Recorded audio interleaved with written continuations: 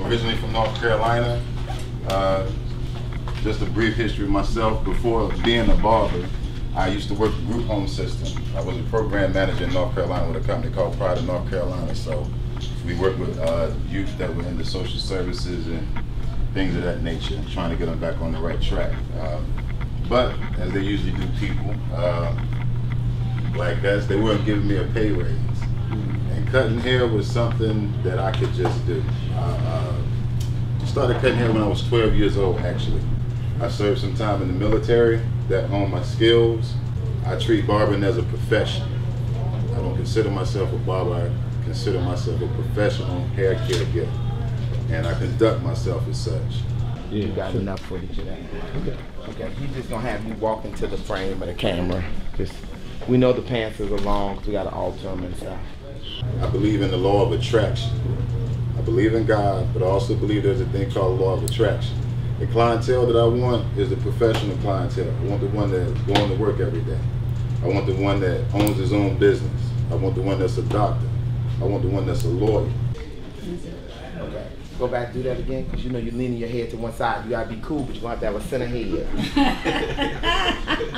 The reason why I want these people is because right now in this recession that we're recovering from, a lot of the barbers in my shop are not cutting nowhere near as much hair as I am, because they have a different kind of clientele. Now, I'm not saying that you shouldn't cut your boys, you shouldn't cut your friends, but you also always want to be trying to excel, to be better at what you do.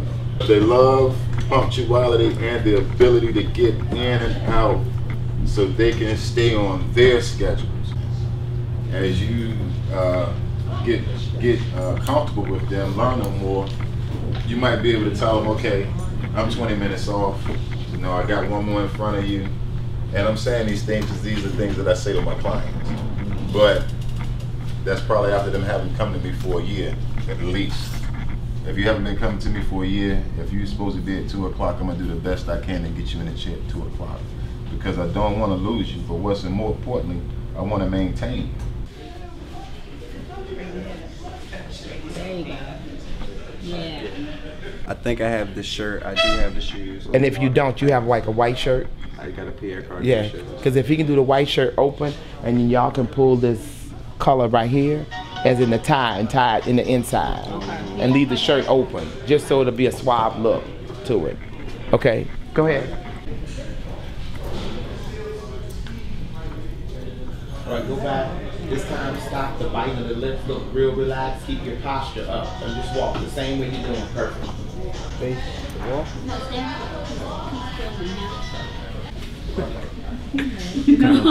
Okay, do it this time. Do it again. Don't laugh. You're gonna forget you wearing glasses. There you go. That's it right there. Good. Excellent. Yeah. You can do it. Perfect. And that's back to the lawyers, the doctors, the business owners that we're talking about. These are the people that's going to find a way to keep working through a recession, and these are the people that's going to need their haircut. You show them concern. Whether you are sincere about the concern or not, the question makes me believe that, okay, you're concerned about my well-being. That didn't cost you nothing, but it very may well can pay whatever your price of a haircut is plus your tip. Barber's a psychologist. You know, it's not a theory, it's true.